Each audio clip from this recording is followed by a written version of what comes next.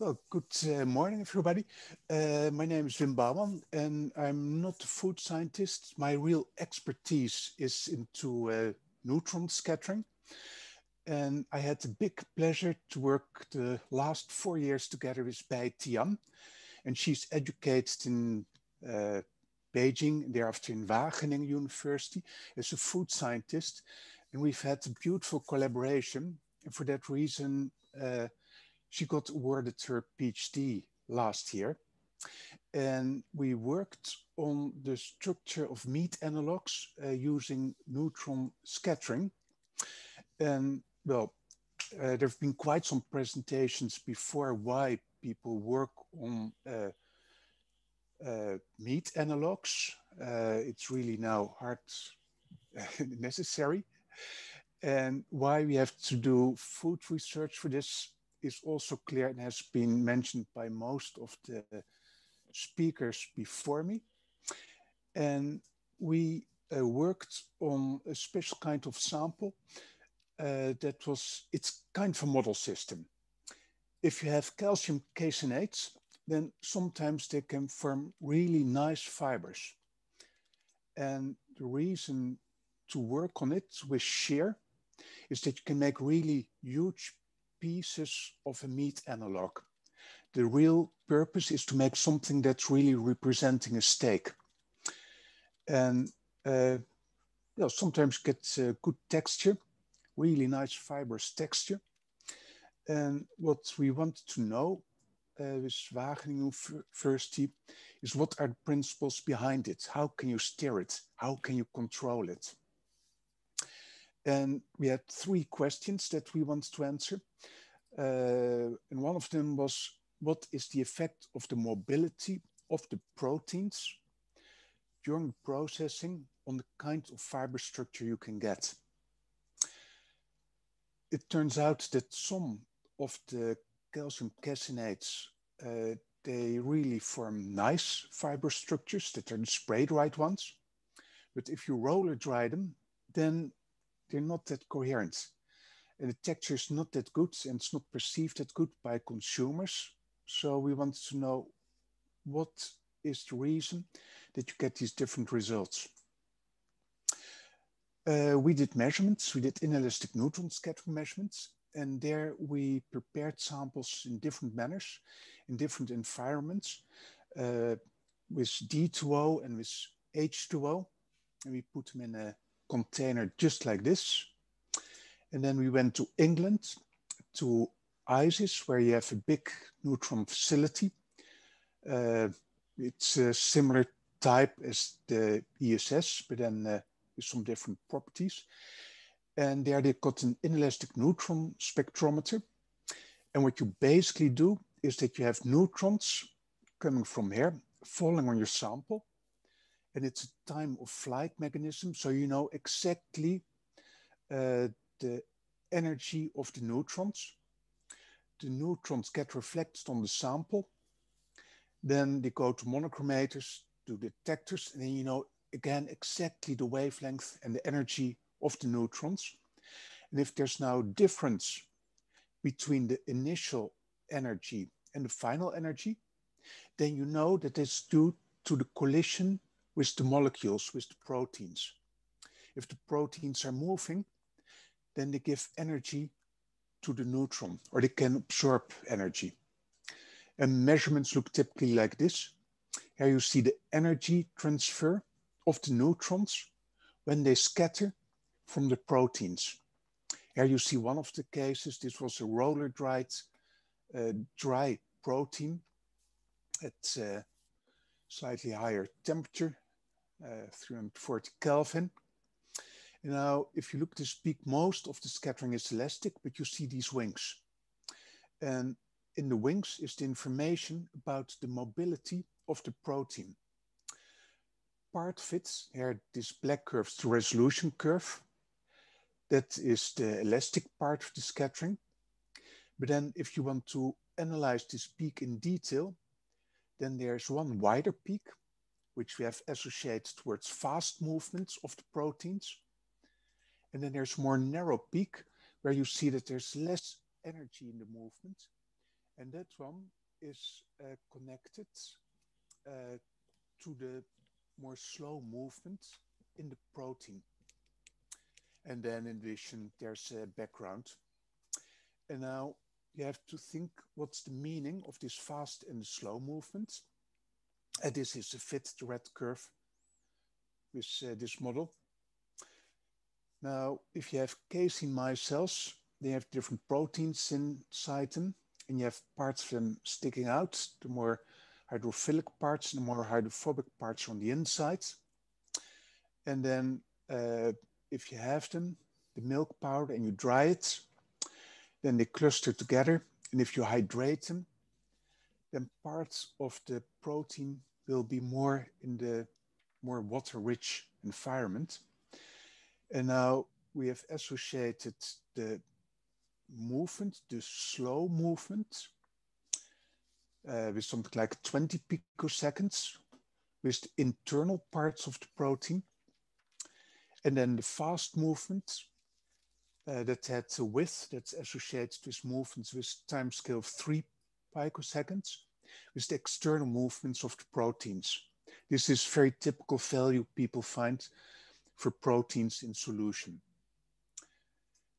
And now if you start to look at what's happening with the different proteins, now if you first take a look at the spray dried ones, that are the circles, and the square ones, that are the roller dried ones, and we compare them in water, and the dried ones, the filled ones are in water, then we see that for the slow movements that you get a bigger amplitude for the spray dried ones than for the roller dried ones. For the dry material, the movement is much less. You see the same effect for the fast movement. The fast movement, there you see also that the spray dried one is having a higher mobility. So we think that this higher mobility is connected to the possibility to get a good texture, fibrous texture. So I think that this is an important way to look further also into the plant proteins when you there try to make these shared textures. So now let's go to the next question. When you share your material, then you get an orientation. But now you start off with isotropic proteins. And if they're very small, then the forces on them are also small. So you don't expect that you get an orientation effect already on the molecular length scales. It will happen at the longer length scales. It will be more on the length scales of aggregates of the proteins. But at which length scale does this orientation start? What's there important? Now, if you look at the samples, then you can cut out part of the sample. And then you can take a look at the small angle neutron scattering. You've seen many examples already in this workshop. An instrument like this, you put sample in the beam, you look at your scattering pattern. And now, if you do this for our meat analog, then you get an anisotropic scattering pattern. Now you can start to look. The samples were oriented in a horizontal way. And now it's in reciprocal space. So now you have your sample with the fibers horizontally, then you have a narrow dimension in the vertical direction. And that's where you get the widest peak. And in the length, it's much shorter, and that's due to the length of the fibers. Now, if you start to make sector cuts and look at scattering in the vertical direction and the horizontal one, you can see it here. Then you see that for the large Q factors, the large angles corresponding to the short distances, the scattering is the same. So that shows that at the short length scales, it's still isotropic protein. At the longer length scales, you get the anisotropy. Now, if you look at microscopy, then you can see that you can assign it to kind of cylinder-like objects. Now, if you think of these fibers to be composed of spheres corresponding to the isotropic part, and these spheres together constitute cylinder-like bits, then you can start to analyze the measurements. That are the drawn curves you see here. And the red one, yeah, you cannot see the curve because it's really a perfect fit. And from this fit, you can get the radius of these spheres corresponding with the shoulder here. You can get the diameter of the cylinders corresponding here with this shoulder. And the length is a bit more difficult. That is somewhere here and inside the intensity. And now you can look what's the effect of the shear time on the different parameters you get out of the system. If you look at the spherical parts, then you don't see that much variation. You see that the whole time you get a radius of some 10 nanometers for the completely isotropic part. If you look at these cylinders, then they have a diameter of some 100 nanometers with very short shear time, and they become thinner if you shear longer. And if you look at the length of the fibers, which is a bit more difficult to retrieve, then you see that the length is becoming longer. It's going from 200 nanometers up to some 400. So this is telling you also that after 15 minutes, you reach pretty much plateau. What I like is there that you really quantify the structure. And that's, I think, quite unique of scattering methods. Now, we looked also at the effect of the shear rates. You can shear at a low rate or much faster. And there we see a similar effect that the faster you shear, the longer fibers you get. And you see here that we didn't reach saturation yet. The machine in Wageningen couldn't go to a faster shear rate, but there you might even get a better texture. So now let's go to the final question that we answered. This is a little bit of preliminary study. We looked at if you can quantify with scattering the number of fibers in air bubbles. Recently found out it's really important with shear that you need kind of two-phase system. It can be, for example, if you have air bubbles, then you get more fibrous texture. So air bubbles play a role. And we did there the experiments in Delft on the instruments I pitched yesterday.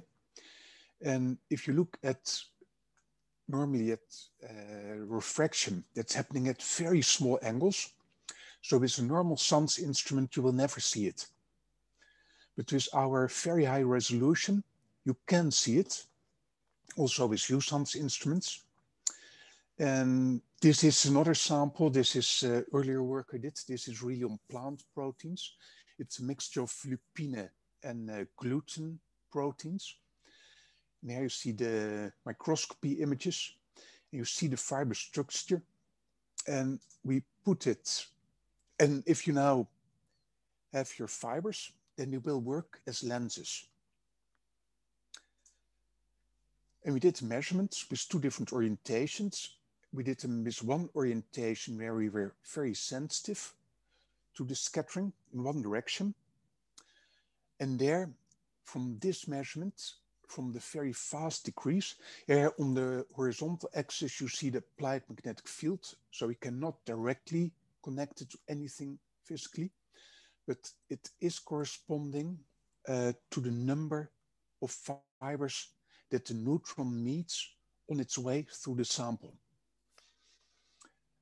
When we did the other orientation, when the samples were mounted in the direction where it should not be sensitive to refraction, then we had also a signal, but it's much weaker. And that is showing that these fibers are not perfectly oriented. There's a spread in orientation. So we get out of this measurement two different numbers. One of them is the number of fibers that we have. It's some 36 fibers in a sample thickness of 5 millimeters. And we see also that the spread in orientation is some 35 degrees. Now, these are things that you can get from microscopy. But now something that has been mentioned a few times in this workshop is that for me, the holy grail would be to try to do something like this in situ. Our measurements are too slow to do this in situ, but I think that it might be possible to do this with USACs, for example, in the future.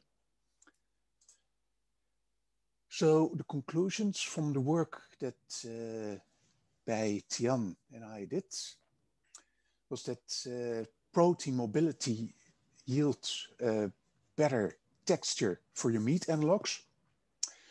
We quantified where you get fiber structure in these shared systems, and that's happening above length scales of 40 nanometers. And you can quantify fibers and air bubbles using neutron scattering techniques. And I think that real challenges for this field, and I'm thinking now also about these northern lights, that is sample environment's very important. And to do in situ measurements, that I think that we can really make big steps for food science. And one of the challenges that we had in the recent years, I've been working now for 15 years with food materials. That's neutron scattering. People are used to work with very nice model systems. But food is very messy, especially if you go to real systems. And it means that you need a completely new way of modeling. And that's where we have contributed a lot.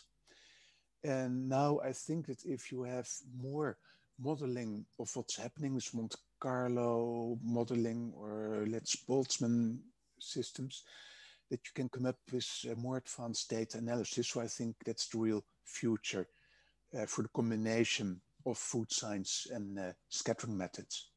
With that, I would like to thank you for your attention.